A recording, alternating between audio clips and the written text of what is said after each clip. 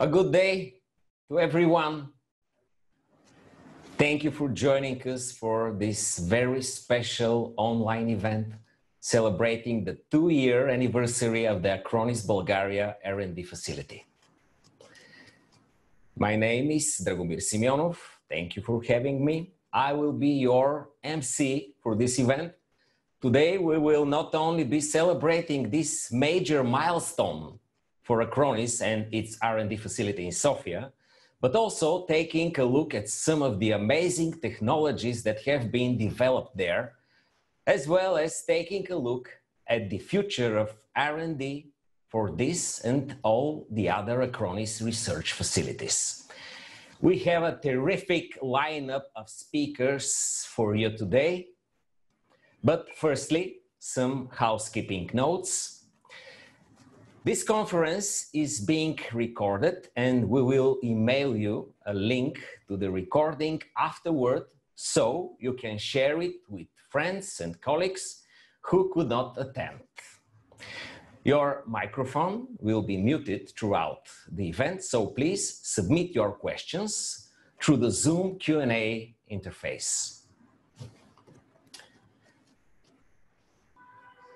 Now, let me announce the names and the titles of our participants today. Mr. Sergei Belousov, founder and CEO of Acronis. Mr. Stanislav Protassov, Acronis Technology President and co-founder. Mr. Plamen Donchev, Managing Director of Acronis Bulgaria. And Mr. Graham Hackland, Williams Group CIO. We have a very special guest today also, Mr. Tomislav Donchev, Deputy Prime Minister of Republic of Bulgaria, and Mr. Doncho Barbalov, Deputy Mayor of Sofia Municipality. We have prepared a very special musical surprise for you. Please stay till the end for the live concert.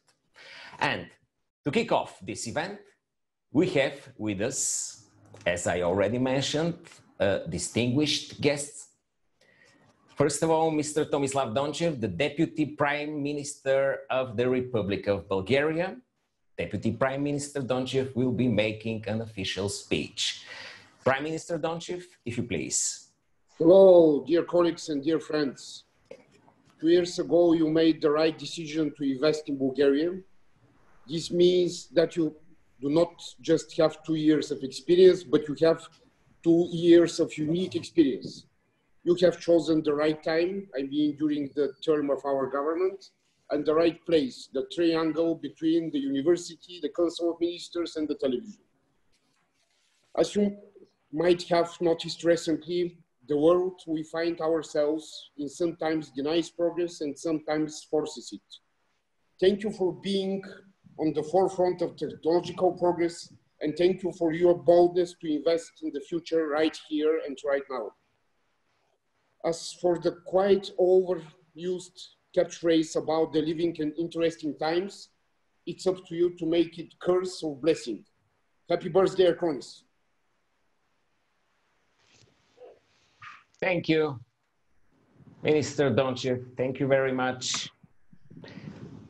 And now we are expecting a few words from Mr. Doncho Barbalov, Deputy Mayor of Finance and Healthcare, Deputy Mayor of Innovations and Digitalizations of Sofia Municipality. The floor is yours, Mr. Barbalov. Thank you. Good morning to everybody. Dear Mr. Belousov, dear Mr. Donchev, dear ladies and gentlemen, employees of the company, thank you for the invitation to take part in the celebration of the 2nd anniversary of the launch of Acronis in Sofia. It is an honor for me to congratulate you and wish you health and success to the company and all of its employees. Congratulations on the growing in this short period with nearly 300 employees, and congratulations on the company's plans for new developments as a research and development world-class center. The presence of Acronis in Sofia is an indicator of the confidence in the changes we have started in our city, as well as the business environment in it. The technology sector is the fastest growing in the city, which creates conditions for the development of other industries through digitalization. Because companies like yours also invest in training, and that's the key. In terms of digital connectivity, cybersecurity is a digital shield. This protection is very important for all management systems, services, industries, and businesses that we use in our society. The IT sector is still a development one during the pandemic because it is the fastest to change and adapt. We see how digital technologies have become an opportunity to continue the work of many businesses and sectors, including ours.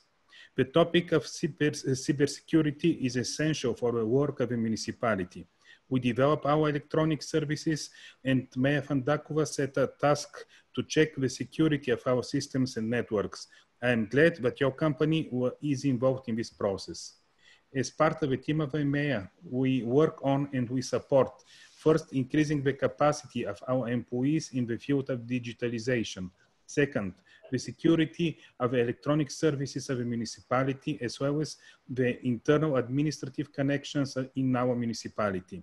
Third, encourage companies that invest in the innovation and already create trained staff themselves. Sofia municipality has developed a strategy for digital transformation of Sofia according to a project and methodology of the European Commission. The mission of this strategy is to create a series of measures to strengthen the technology business in Sofia and to enable the development of innovative solutions for digital transformation of the city in order to create and implement new digital services and solutions.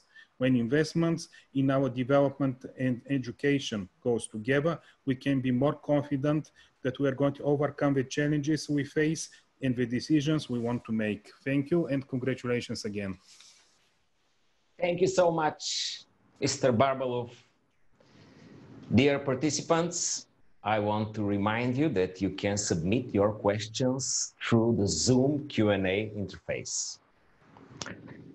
Unfortunately, Mr. Belosov, the founder and CEO of Acronis, could not participate, last-minute changes. So, Mr. Protassov, the title floor is yours. Are you ready? I am. Thank you. Hello, everybody. Okay. I need to take over the control. Sergey indeed could not join. Unfortunately, he is not feeling well. And I really hope that it's nothing serious, but you know, when you work over the clock, sometimes your body could not actually stand the load. IT team, I still, oh, okay. I do have control. Very good. Let's start. I will actually talk about Acronis, just to remind you about our mission and what we do. We are a leader in cyber protection. We are a company founded in Singapore and headquartered in Schaffhausen, Switzerland. So we are a dual headquartered company. And as we used to say, we have dual headquarters for dual protection. It actually comes very handy that we have our main company offices in neutral and independent countries. And that helps us to serve our customers and partners all across the world. And that helps us to deliver on our vision and on our mission. And our mission is to protect all the workloads, all the data, and all the systems. We are a fast-growing company, even this year, which has been quite hectic to the date. We are still growing very well. Our cloud business is growing more than 100% year over year. And we continue expanding our business and our engineering capabilities, and we are well on track on building our Bulgarian R&D Center as the major R&D center of Acronis around the globe. We have a lot of customers, probably any company you can find in Fortune 1000 list is our customer. We have more than 500,000 businesses worldwide being protected by our solutions. And we have a growing number of consumers using our consumer products. Right now, we are not very big company. I mean, by all standards, we are mid-sized company, but we are growing very fast. We are more than 1,500 people across the globe, and we have more than 33 locations around the world. And we localize our product in more than 30 languages, and we sell them in more than 150 countries. So what we do, for protecting the data, protecting the world. So right now, when the world actually already became digital, has major challenges. The main challenge is definitely complexity. Right now, the number of devices every one of us have in its possession actually over the last 10 years grown tremendously. Right now you have smart watches, you have smart cars, you have smart refrigerators, you have your home office connected to the internet all the time. All those devices requires a protection because there are people who want to take over and who want to use them for their own benefit, whether it's good or bad benefit. The cost of protection is growing tremendously. Because, first of all, because the complexity, when you have a complexity, the cost grows exponentially. And second, because the amount of data being generated is growing also exponentially. By year 2030, there would be probably 500 zettabytes of data requiring protection in the world. And for all the workloads we have right now, they're generating a lot of data. For example, a single connected car generates up to 400 terabytes of data every day, which actually means that you will end up with more than petabyte of data in a year or so. Definitely security is the challenge. According, for example, to Interpol, right now, between 60 to 80% of all crimes in the world is that or another way related to cyberspace.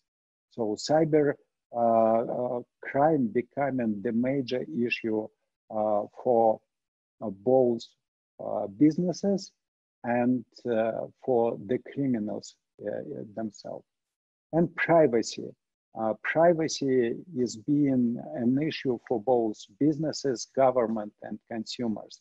Because right now we are generating that much data, that big digital track in our lives, that actually, if you have an access to someone's data, you can actually manipulate the person, you can influence his decision, and you can eventually even ruin his life. So cyber protection becoming the fifth basic needs. You have to take care of your data. You have to ensure that your cyber presence is protected and it's you who control it.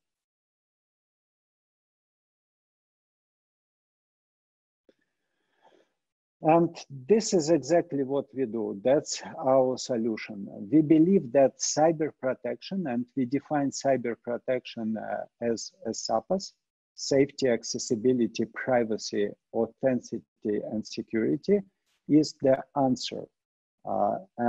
Safety helps you to ensure that no data are being lost, that you have at least one additional copy of your data, and you are protected from both cyber incidents and physical nature incidents, like your systems being stolen or destroyed by natural disaster or anything else.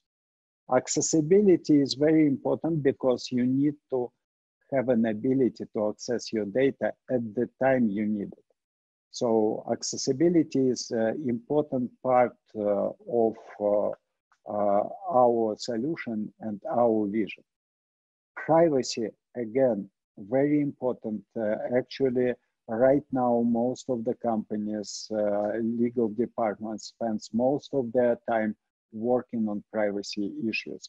And for consumers and small businesses, they do not have legal departments with hundreds of very qualified lawyers. So somebody needs to help them to take care of the privacy. Authenticity, very important to have an assurance that the data which you spent a lot of time and effort to protect, that this data was not altered by anybody, and that you can always be sure that the data are authentic and exactly the same as you had it when you protected it. And security, all of us knows about ransomware, hacking group for both state actors and criminal actors and so on and so forth. So security is also an important part of cyber protection. And the solution which gives you integrated ability to take care of every part of SAPAS is actually the solution which really protects you and your data. And if you think a bit, actually, somehow cyber protection is very similar to protecting your health and your body. In cyber protection, the question is not whether the incident will happen. The question is when it happened and how well you are protected to take care of it. The same actually with us as biological species.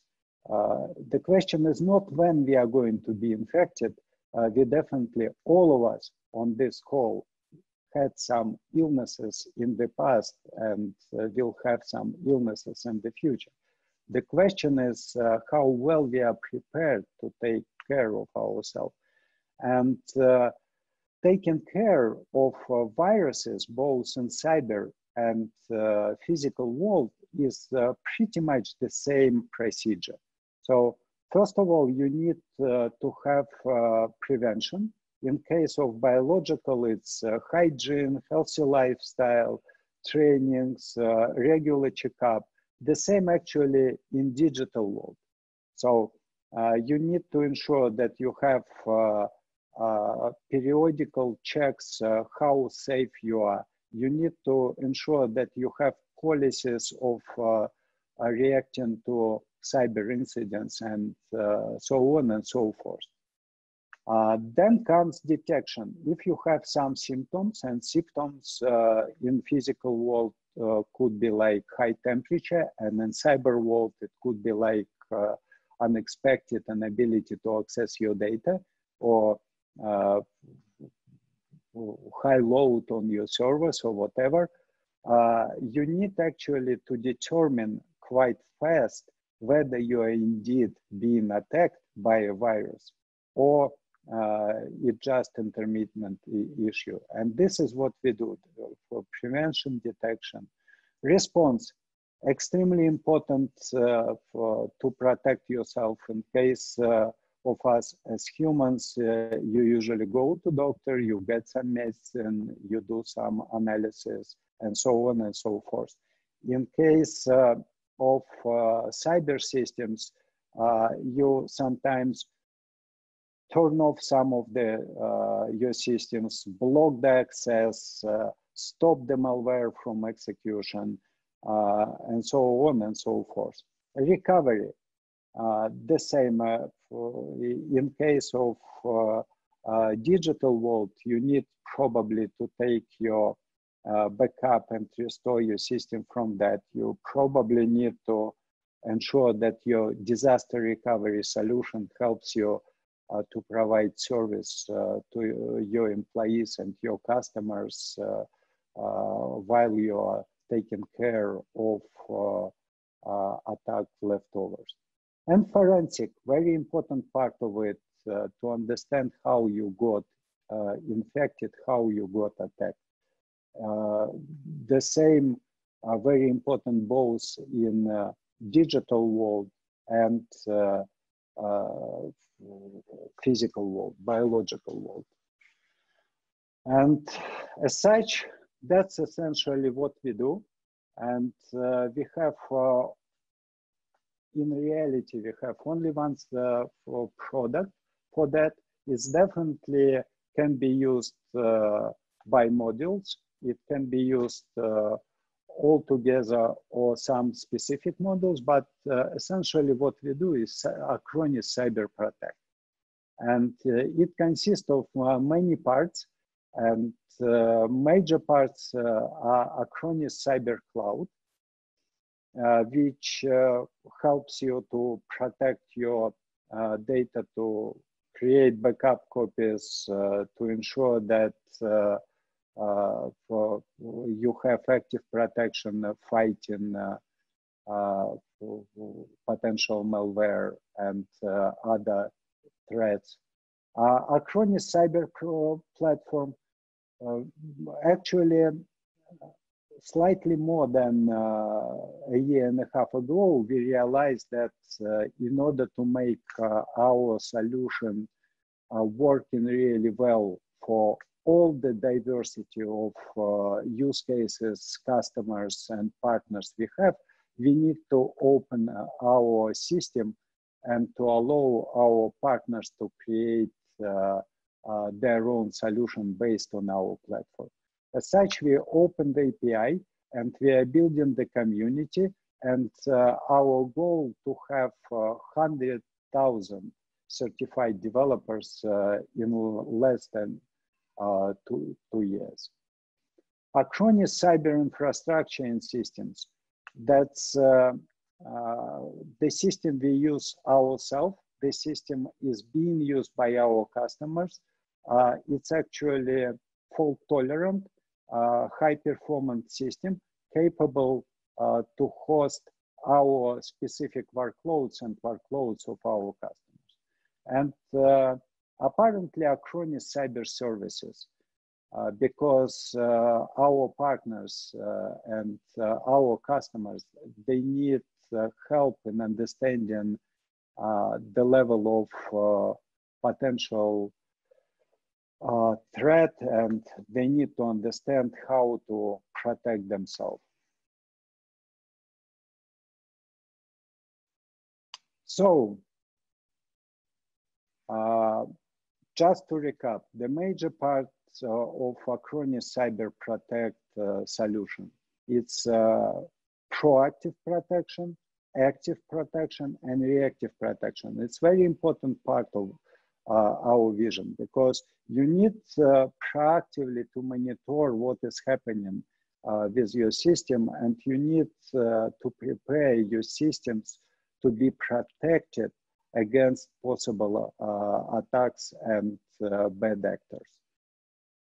Active protection basically helps you to monitor system real time and do some actions when there is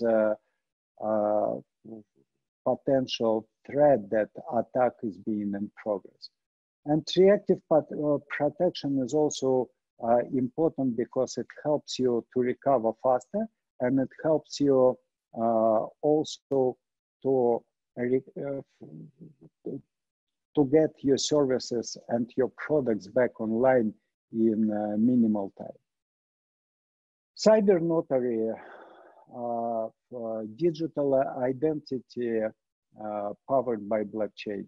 That's the way we can actually ensure that the data, being that your particular documents or copy of your system as a whole, is not altered between the time when you actually created a copy.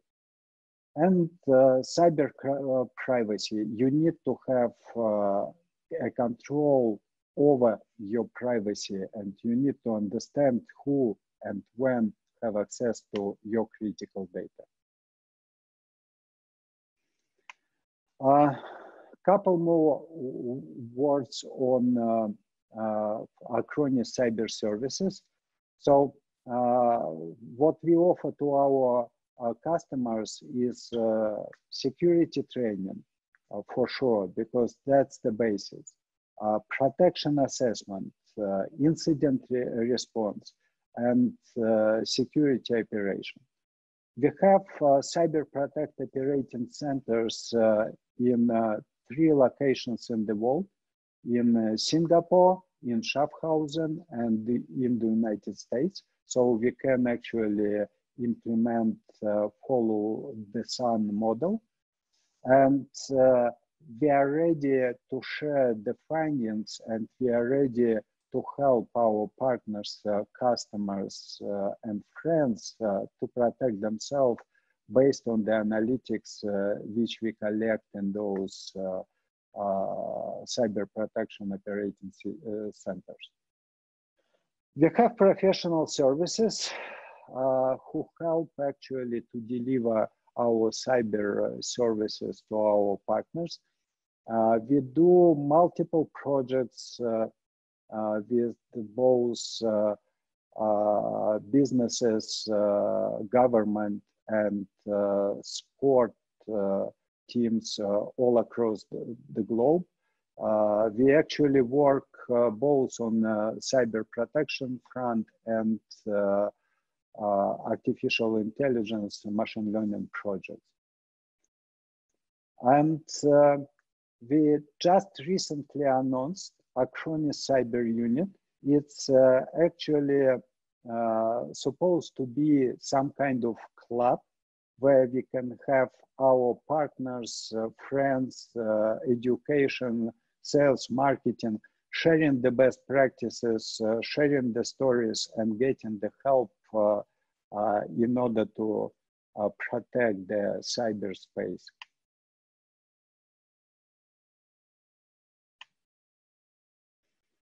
And we have this idea to measure the level of protection, and we call it cyber fit. We started with cyber fit workloads when we actually do a quick assessment of the system based on a number of criteria, whether it's protected from possible attack or not.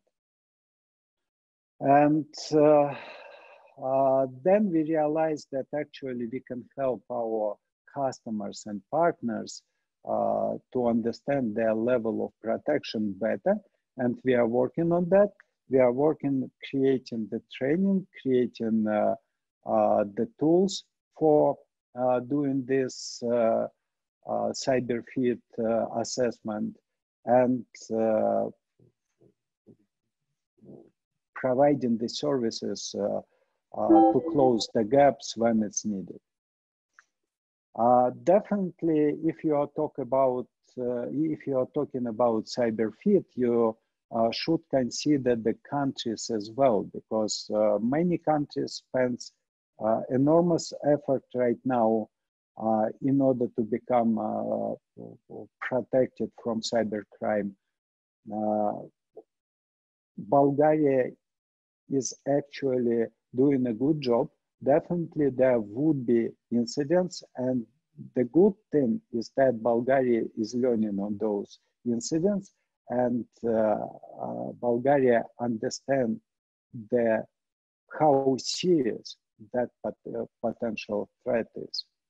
And CyberFit Sports is actually the program we are implementing with sports teams across all possible sports, and we do it for our partners, customers, and employees.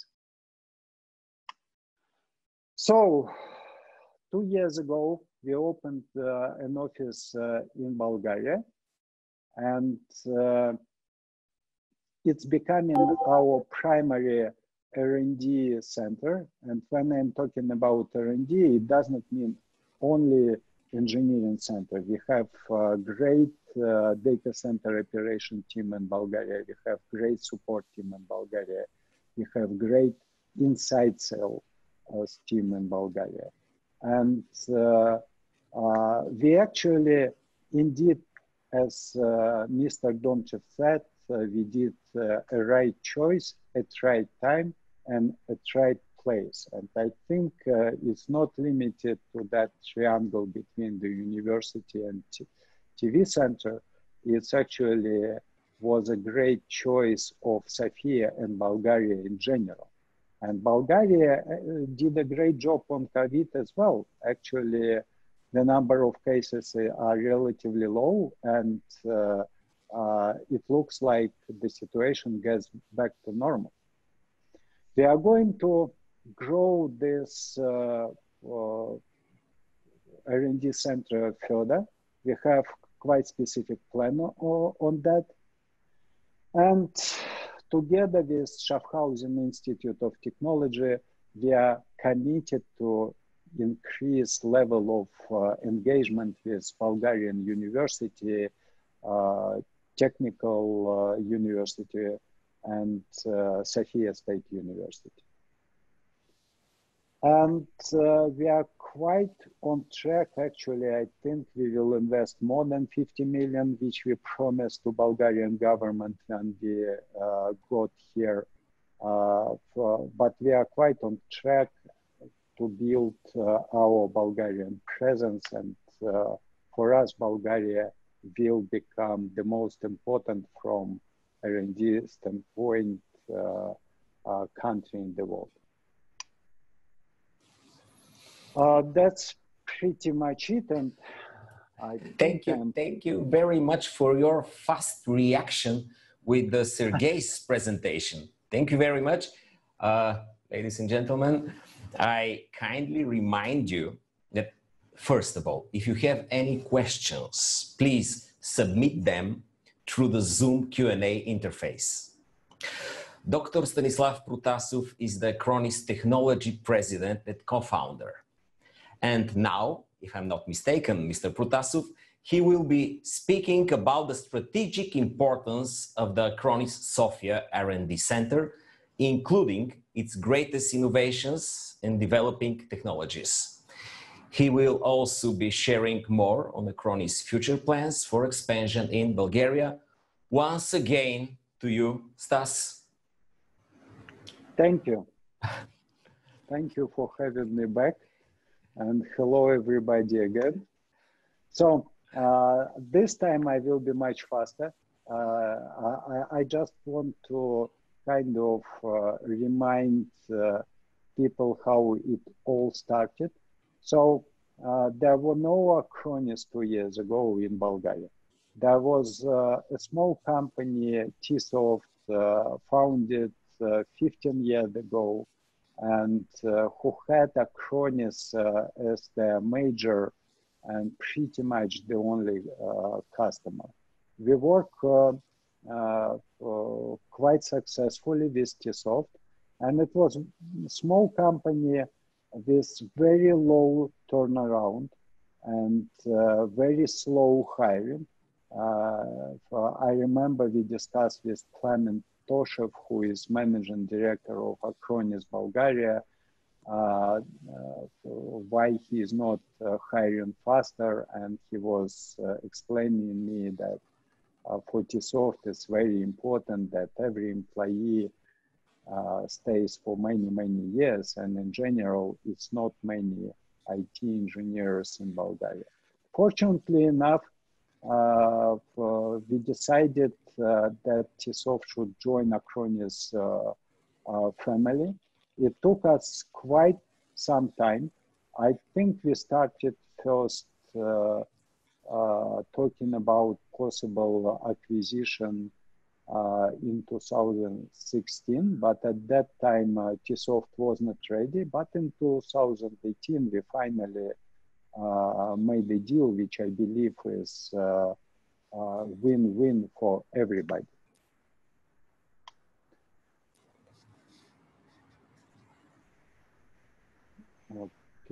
Okay.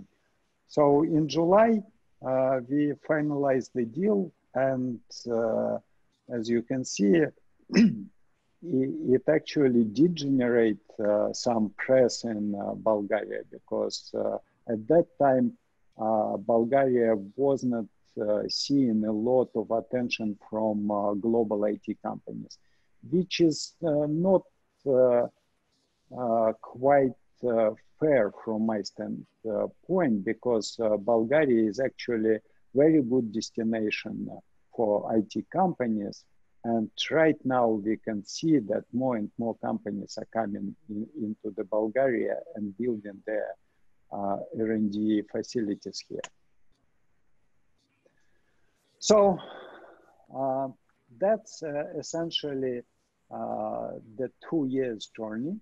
We opened the office in 2018, started building the relation with universities, local authorities, local media, local partners. We realized quite quickly that we want our Bulgarian office to become one of the most important R&D facilities for Acronis, and quite quickly we realized that we should actually have Bulgaria as our main R&D office, and we are moving along that path. And we did not reset our plans despite the current situation with COVID. And indeed, it slows down a lot of processes, especially in hiring or in traveling. But we think that we will be able to pick it up in the second half of this year. And we are not changing our goals and targets. So, currently, we have 276 employees in our Bulgarian office in different functions. The major functions I just mentioned is R&D, which means quality assurance, product management, developers, designers, and support, DCO, data center operations, and inside sales. So we are quite on track to hire more than 330 people by the end of this year, I think, maybe slightly taking it in 2021. And our goal is to have 1,000 people in Sofia by the year 2023. I think it's quite possible.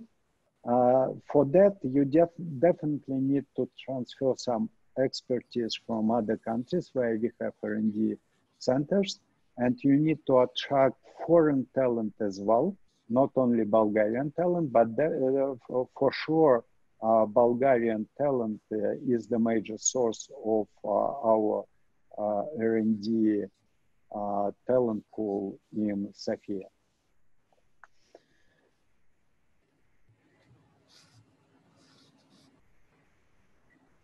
So key people in Bulgarian office, for sure, as a part of transferring expertise and technology, we had to relocate several people from other countries. But it's good to see that even on this slide, most of the people are Bulgarians. Plamen will talk shortly after me. And for the guys like Ivan Dudin or Ivan Petrov, Yanka Yanev, Dilan Toshev, and Sylvia Petrova is really very good addition to the team with their own strong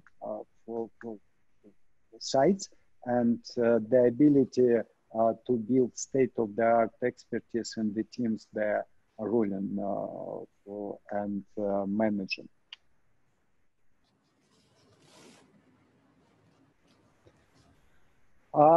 Last year we had developers conference in Sofia State University. Unfortunately, due to the COVID situation, this conference in person is questionable this year, but our PR and events team are working on setting up a virtual conference, and we really hope that maybe later this year we will be able to run this conference, and not only as a virtual conference, but potentially as both as hybrid, both with physical presence and virtual part as well. It's very important for Bulgaria to have more developers conference. First of all, it generates a lot of curiosity and interest in young students and young engineers.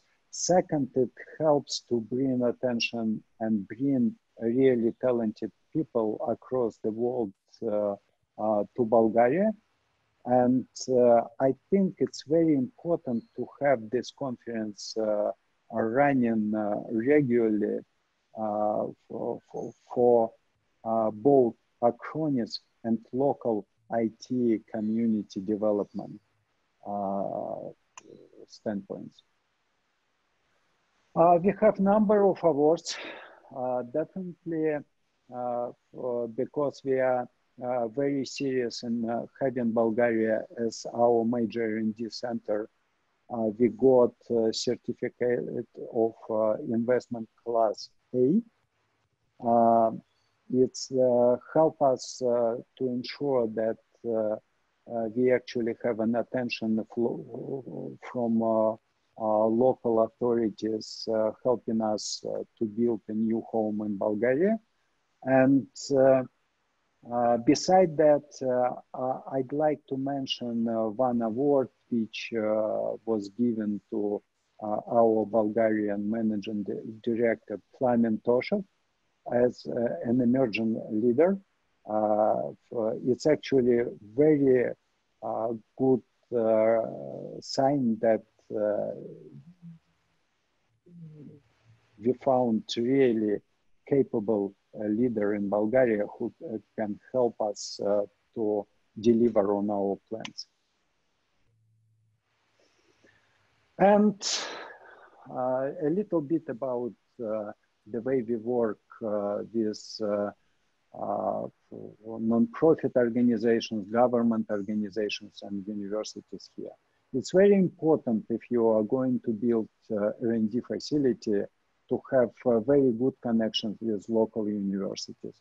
It could be joint researchers, it could be for joint projects, and so on and so forth.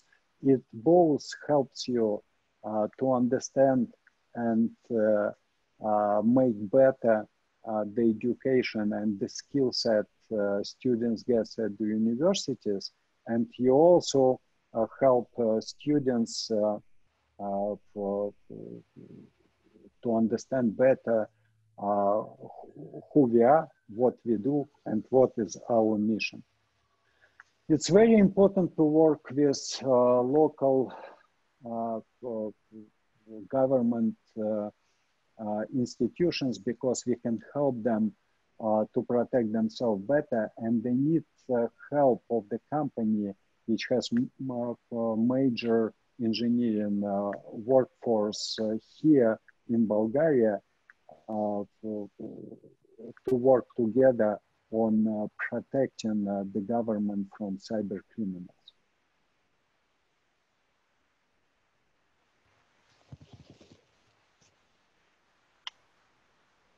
So that's our plan. 1,000 people in next 24, 36 months. And with help of Sofia and Bulgarian government, and with help of all of you guys, I think we are well on track to make this plan a reality. And I want to thank the whole Acronis Bulgaria team for the hard work, and I'm sure that we will deliver all the our plans, targets, and products, and we will help our customers and partners to protect their workloads, their systems, and their data. Thank you. Thank you so much. Thank you so much, Dr. Protassov. Stanislav Protassov is Acronis Technology President and co-founder of Acronis. He will be staying with us for the Q&A session. At the end, I want to remind you that you can ask your questions via the Zoom Q&A interface. And another remind, don't miss our special musical surprise at the end of our event. Mr. Protassov already showed you the key people in the Bulgarian office. Our next speaker is the Managing Director of Acronis Bulgaria, Donchev. Mr. Donchev will be offering an in-depth look into the development of the Acronis Sofia R&D Center. Mr. Donchev, the floor is yours. Thank you, Dragomir. Thank you everyone for joining us today on this special event. Actually, it's been amazing 2 years, and I really hope you all will learn something new about Acronis, about our products, but most importantly about our team in Sofia, without which none of this would have been possible. Without further ado, what exactly our team is doing in Sofia, what do we do? Looking back at one of the slides which from Sergey's presentation, which Stas showed earlier today, the Acronis portfolio. Well, basically, we do all of those things. We do work on cyber protection. We do work on cyber clouds, including all the products there: disaster recovery, cyber files. We do work on Acronis cyber platform, cyber infrastructure, and we also provide very important services in the entire region from the office in Sofia. So basically, we already are key R&D center, key office, very strategic one for the company. And as Stas says, we really are committed to making it the most important one R&D center in Acronis globally. Can you go to the next slide, please? So where do we work actually? Where do we do all of this work? Quite frankly, I wouldn't imagine that it was not going to be the office, the main place where we do our work. But right now, actually, our homes are our offices. So special thanks to our IT team for being ready to switch over. Our infrastructure was ready, and everyone else who was ready to switch within a day to fully remote work and stay as productive as they were before, or even more productive, as we actually saw in multiple areas. Nevertheless, we still believe that the office is a very important part. For us, it gives you the focus, it gives you the ability to talk to your colleagues to exchange ideas. And so we actually plan to continue expanding it. We have expanded it 5 times in terms of size since the beginning in 2018. We have also organized more and more parking places because we actually want everyone to be able to get to the office easy and safe, especially during the current conditions. It's really important that you can get to the office safe. And we will be actually happy if we can turn more and more of those parking places into bicycle parkings. As you know, we have started that. It's just a matter of interest from our employees. We'll be happy to do that. Can you go next, please? So you have also seen on Stas slide this graphic on the right, Acronis Bulgaria employees, and you have also heard the number 1,000 as a target. So I actually want to say that this is not, the number is not the target. Actually, the main target, as it was mentioned earlier, is to make this office our primary R&D facility in the world, to make it the place where we develop, we create all our products, all our existing and all our new products, because as you know, Acronis is a very innovative company. We do innovation all the time. But a few additional things to mention regarding our focus actually on the people and not those numbers is several facts. One of them is the fact that 15 out of the 20 original Tsoft employees are still with Acronis today. I really want to say special thanks to them. I honestly was confident that they will stay with the company, but it has been a challenge for all of them. As Stas mentioned, a completely different company 2 years ago. They basically were able to change their work habits, their work culture and everything to adapt to this fast-growing environment in Acronis. We also keep our promises. So last year on this anniversary event, we did show several projects which we are doing based on feedback from our employees, and all of them right now are completed. So I would like to ask additional feedback from everyone. Please don't hesitate, contact HR, contact myself directly. If you have any feedback about the company, about the processes, facilities, whatever, we really want to make the place, the workplace, but also the entire company more efficient and a better place for you to work in. So that's all from me. Thank you very much again for joining us today. Drago, to you. Thank you very much, Mr. Donchev. Dear participants, once again, I want to remind you that we have prepared a special musical surprise for you at the end of today's event. Also, please keep your question coming via the Zoom Q&A interface.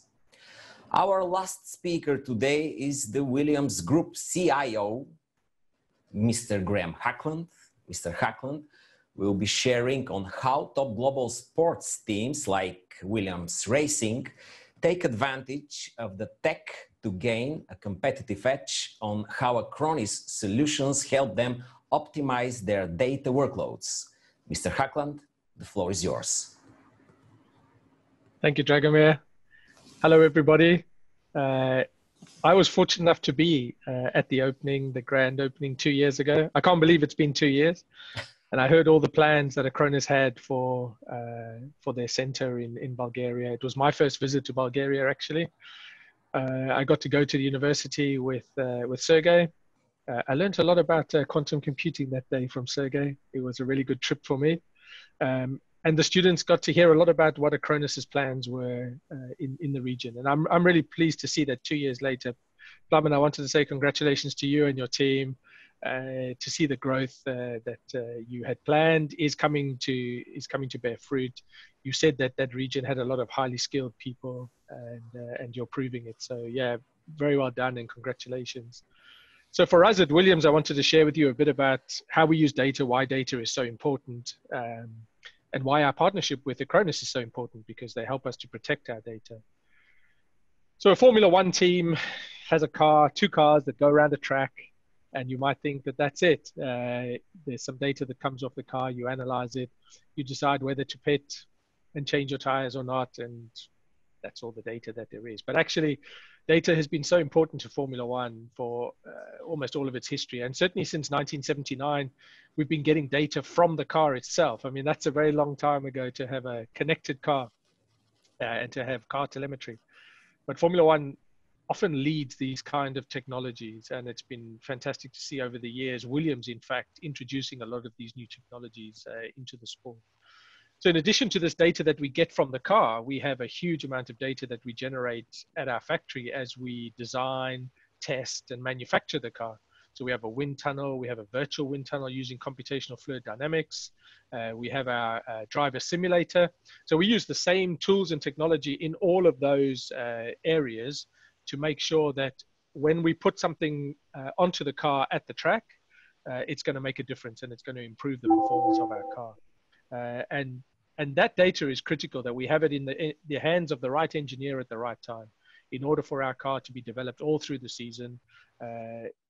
Year, obviously, everyone's talking about it, and I'll tell you a little bit about how the pandemic has affected Formula One and Williams. But still, the data is so important in terms of producing a car and going racing and being able to go racing.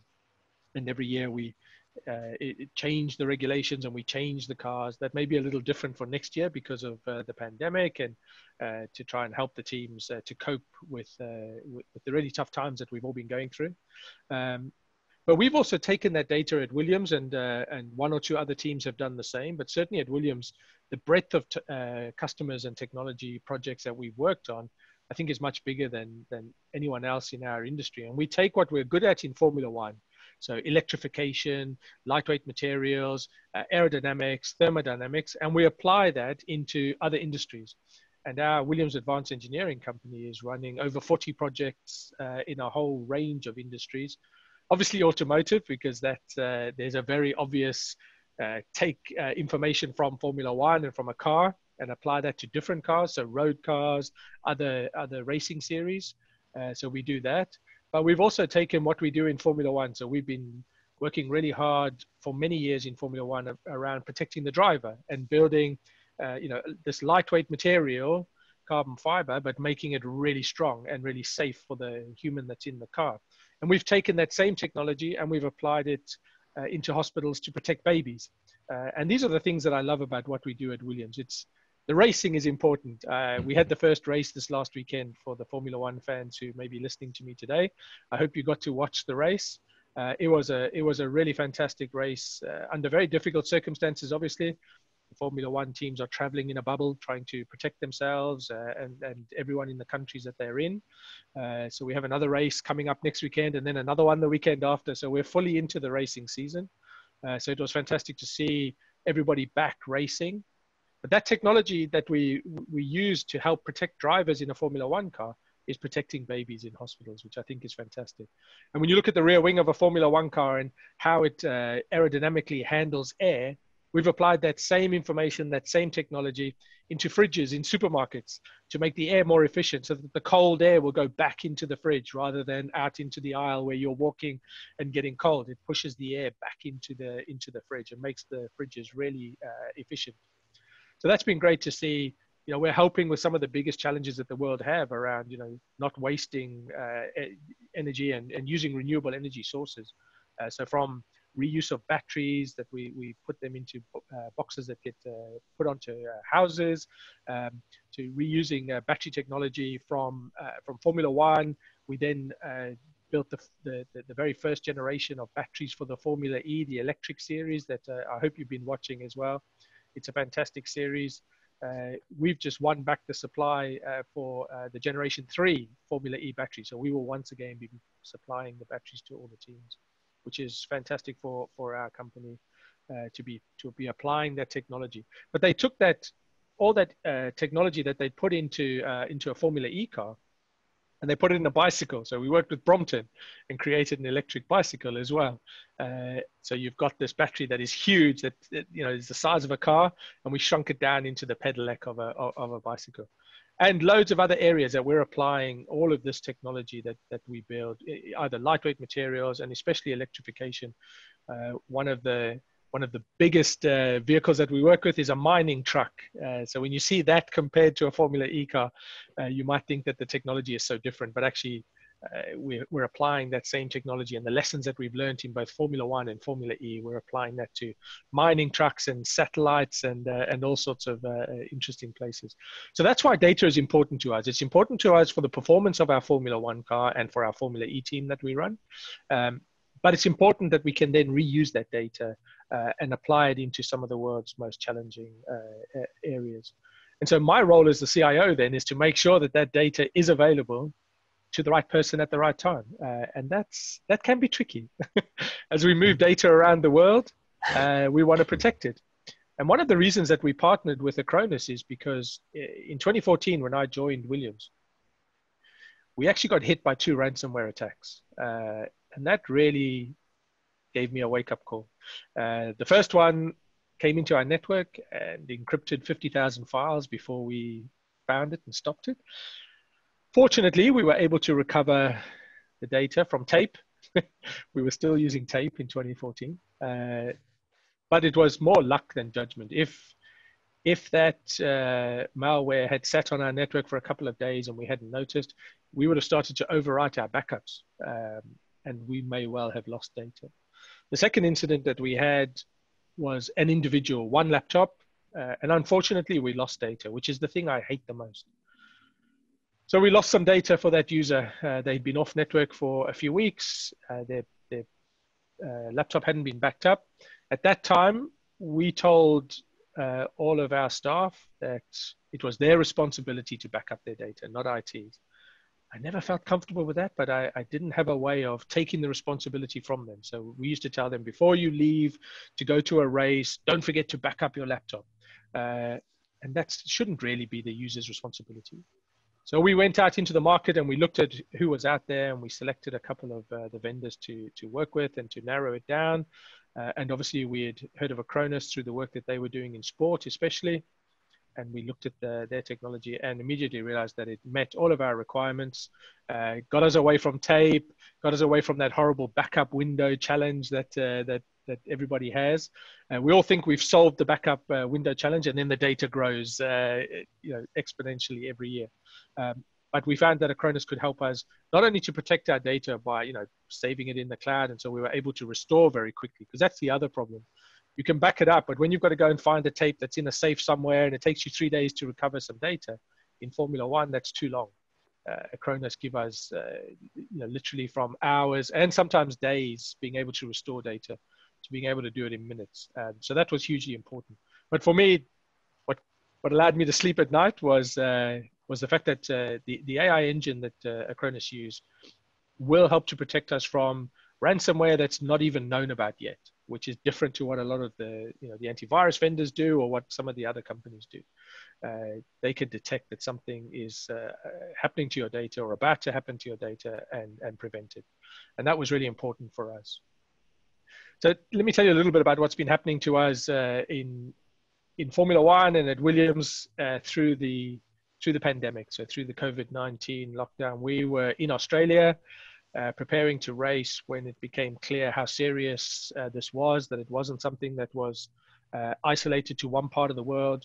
And in the end, we weren't even able to run the cars in Australia at all. We all had to send our staff home for 2 weeks. When they got back from Australia, they weren't able to do anything.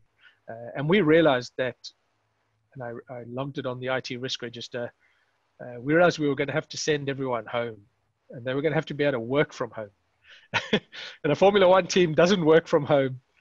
You have a factory, you have a facility that you're very proud of. We have this technology campus that I'm at today, and everybody comes to the campus. And if they're not here, they're traveling to a customer if they're in advanced engineering, or they're traveling to a Formula One race.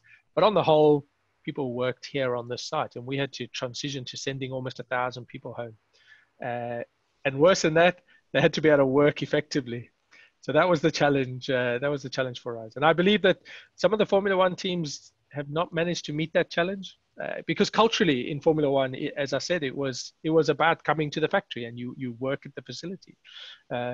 We had started a few years ago as part of our digital transformation that Claire Williams asked me to look at. We had started to build this remote capability so that people could work from anywhere. We saw the need for our staff not to have to be here on the site, especially during the really busy, new car phase. You could have people being on this site for 60 hours, 80 hours a week, sometimes more. And it wasn't sustainable. So we had already built a capability that allowed CAD designers to work from home, which was really unusual for them. But it gave them the possibility of seeing their family during the week, and during this very busy car build and car designs phase. So all we had to do was ramp that up, take something that was good for 70 concurrent users, something like that. About 70 people could connect onto our CAD systems concurrently. And we had to pivot that so that we could have almost 1,000 people working concurrently. And we did that within a week. I'm very proud of that. And we had a lot of thanks from the executive and the board of Williams into the IT department and the hard work that everyone put into to make that possible.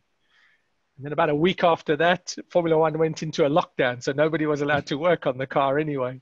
But after they came out of the lockdown, we were able to just support them straight from home, working, having the tools, like we're using Zoom today, and we were using Teams and whatever one of these platforms was needed, we were able to support that, provide it, and make sure that everybody could work, whether they were talking to a customer or bidding for a new customer project in advanced engineering, or whether when we came out of the Formula One shutdown, our Formula One colleagues were able to really start looking at how we prepare for a Formula One season during a pandemic. But during that lockdown, lots of things happened within the company. Social meetups, having a beer once a week together on a Zoom call was unusual, but it was something that we switched to doing.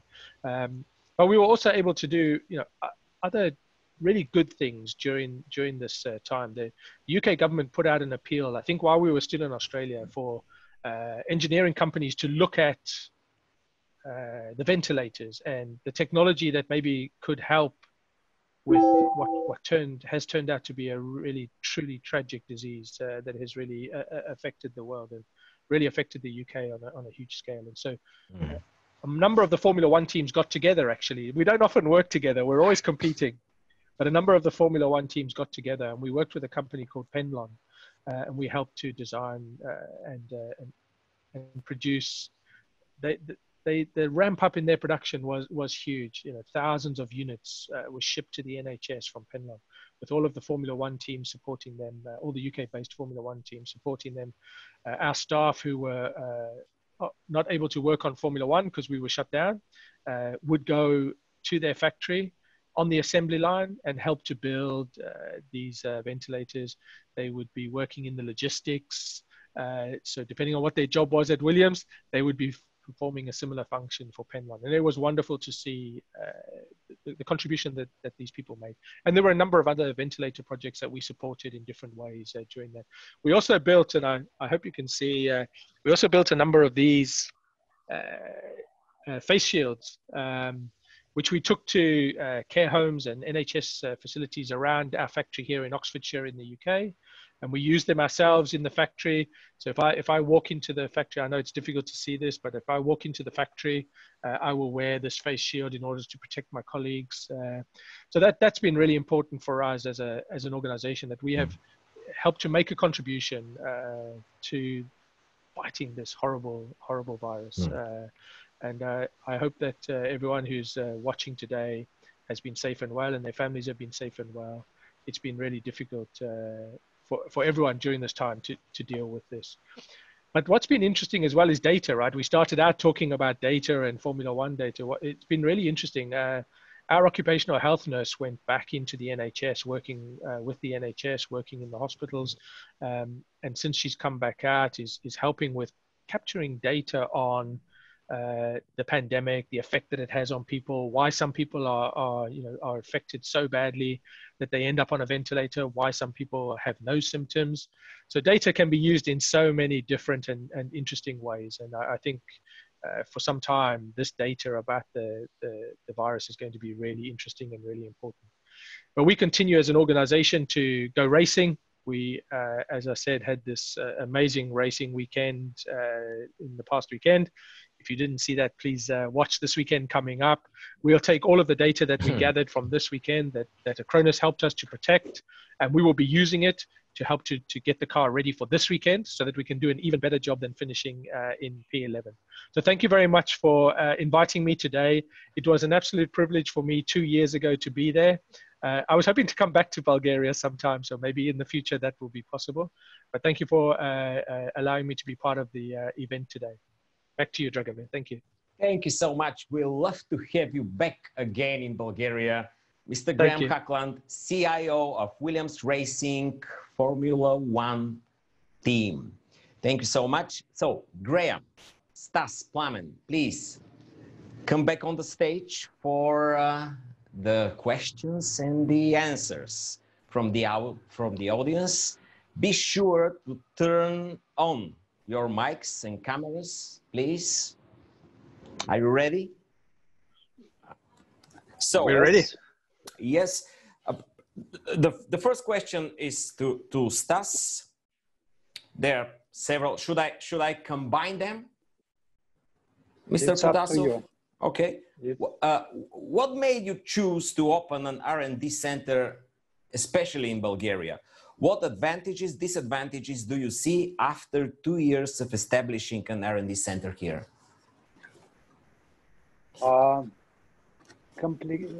That is not an easy question.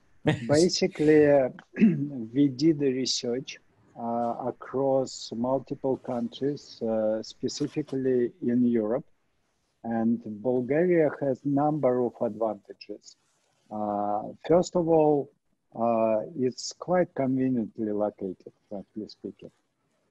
Second, Bulgaria historically has quite good universities and quite good education in natural sciences, math, physics, computer science, and so on and so forth.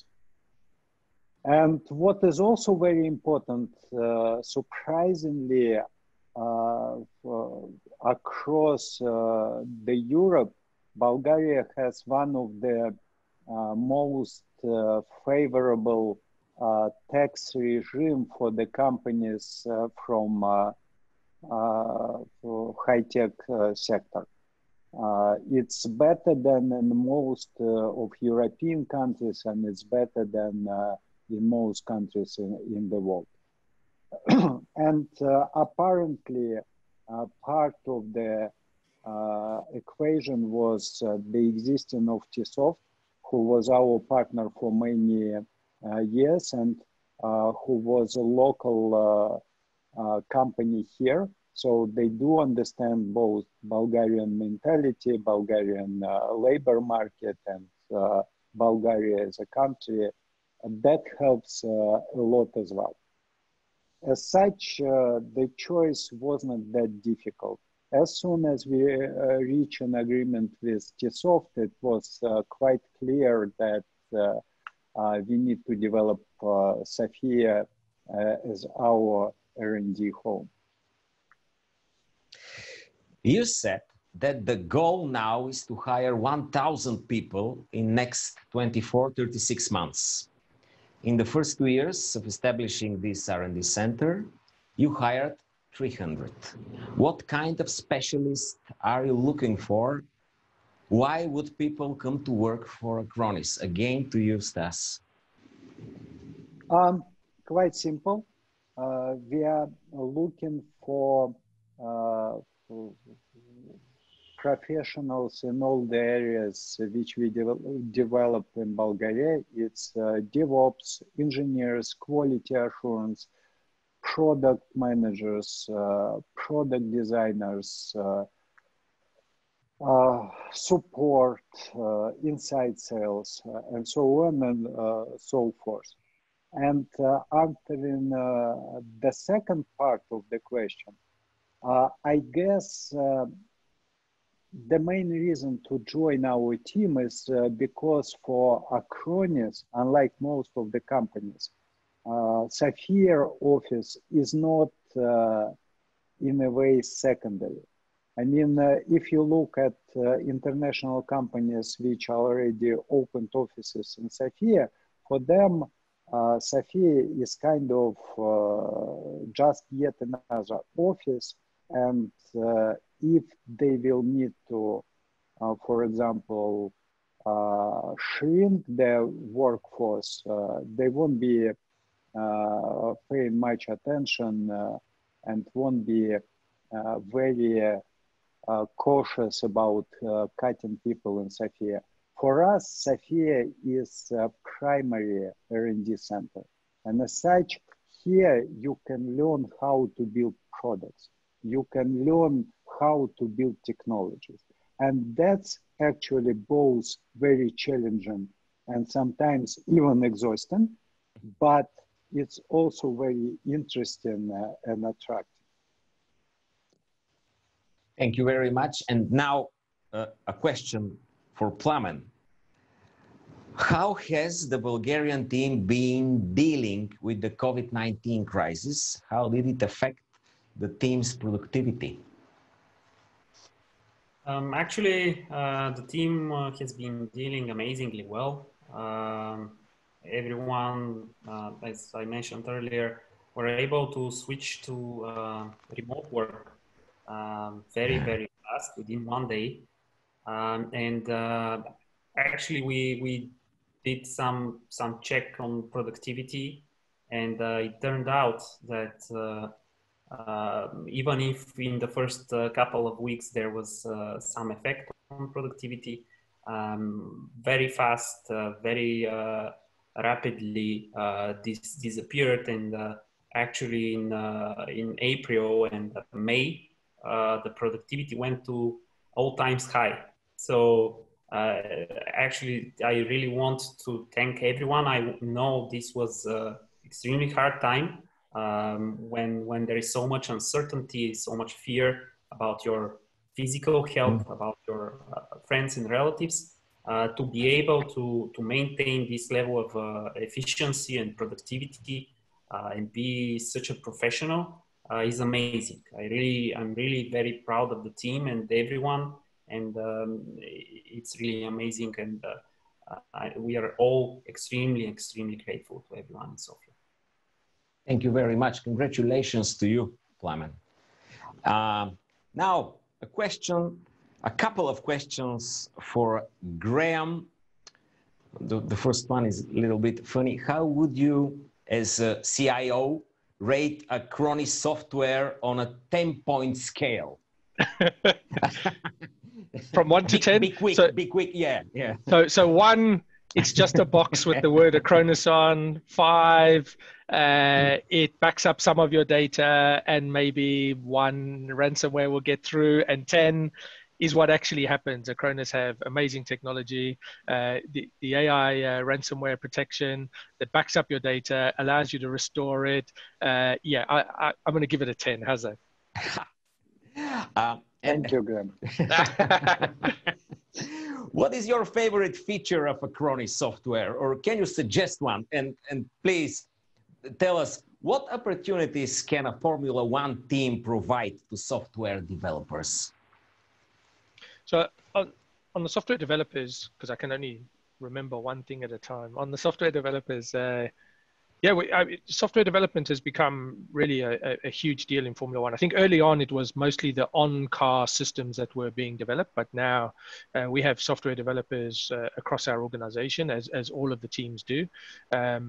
Software can make a competitive advantage if we can build a strategy system that is using AI and is giving us access to data more quickly than the other teams. It's a competitive advantage. So I think software developers are really important in Formula One. but I'm not hiring anyone from Acronis because I need them to keep developing the solutions from Acronis to make sure that we stay ahead of the risks, because the risk landscape is changing constantly, and Acronis are helping to protect us from that. Yeah, I think the other question was about features. So yeah. I don't care about individual features. What really matters to me is to have that complete overall protection of our second most valuable asset. Our most valuable asset is our people. Plowman just paid tribute to all of the people working for Acronis in Bulgaria. He knows as well as I do, people without our people, we would be nothing. But our second most important asset is data, and being able to be sure that that data hasn't been tampered with at any point, even in the future, right? So we're building technology that's going into road cars, and in the future, we're going to have to prove that design, where it came from, if there's an issue with it, or if we want to then redevelop it, we've got to show all that data is intact, unaltered. So those are the kind of things that we're working with Acronis on to make sure that all of our data is not just backed up. And actually, for me, I always say backup is irrelevant. It's being able to restore it that's important. I can back up loads of data, but if I can't get to it, it's no good. So yeah, there's a lot that Acronis do. Maybe I didn't answer with an individual feature, but okay. And another question for you. You actually mentioned it in your presentation, Graham, but let me ask you. It's from Ina. What was the most difficult challenge for your IT team during the COVID pandemic, and what did the team learn and can advise to all? Yeah, that's a really good question. Mm-hmm. I talked to quite a few CIOs. I'm on a group with other sporting CIOs, especially for sporting organizations. It's been a really difficult time because your primary product is going racing or playing football or cricket games, and all of that was stopped. So that made it really tricky. But I think every organization that you talk to has been impacted in a big way throughout this time. The lessons that we learned were that it probably less about technology and more about people and culture and being kind. People are working from home. I don't know if it was the same all around Europe, but in the UK, it was expected that parents would become teachers for their children, and they had to do lessons. And so you've got people who are trying to, work on a Formula One car and teach their children during the day. So you have to accept that it's not Formula One's never been a 9-to-5 job, but you have to accept that during a pandemic, there are so many things happening to people. They've got vulnerable people in their life that they're worried about catching this virus. They're trying to look after their families. From our point of view, it was trying to keep everybody in touch. We furloughed some of our staff. A lot of the IT staff were furloughed. So you've got staff who are working and staff who are furloughed, and both have different feelings, like I'd quite like to be furloughed, and then the people who are on furlough think I would much rather be working. So it was a really difficult time from a people perspective. From a technology perspective, the threat landscape changed, overnight. We went from feeling like you have systems in place that protect your infrastructure, your data, to having to allow people to use their own devices. We had people join the organization during the lockdown. So a new starter, I would usually meet them on their first day and tell them what to do and not to do with data. I didn't get to meet them for a week or two, and then it was over a Zoom session or a team session. So a lot of our challenges were around people and making sure that they stayed connected, knew the role that they were playing, felt supported, and the technology looks after itself. Thank you very much. And probably the last question. It is from Mina Stojcheva, I guess is to Stas. The initial plans of Acronis were to hire 400 people until the end of 2020 and to hire 1,000 employers in 2022. What are the reasons to change your plans for that, to have 330 in 2020 and 1,000 people in 2023?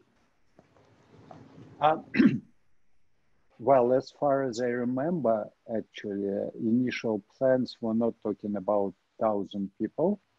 And when we prepared our application for investor class A, we were talking about 300-400 people indeed. Sergey, from the very beginning, was very aggressive on the plans. And after some time, he started talking about 1,000 people. I'm more conservative. It's actually my job to be conservative. So I did not talk about 1,000 people. I was talking like several hundred, 400, and so on and so forth. But right now, since we actually do see quite good growth in our business and we do see the potential, I actually do have 1,000 people on my plans. And we will have 1,000 people in Sofia. And surprisingly, Sergey was right several years ago when he was started talking about 1,000 people. So to answer this short, actually there is not much change in our plans. And you should also understand that when you start with 18 people, it's quite difficult to have a reliable plan how you will grow in 3 or 4 years, especially when you are going to grow like almost 100 times more than you initially had. Well, 50 times more, right? Because we had like 18 people. So it was just impossible to tell when exactly how many people we will hire. But surprisingly, we are going actually pretty much on track with this 1,000 people. And if you think about it, I'm talking today about reaching 1,000 people in 2023, which is kind of pretty much the same as the end of 22. Make sense? Yes, yes, I got you. Thank you so much. Gentlemen, thank you to all of you. That's unfortunately all the time we have for questions today.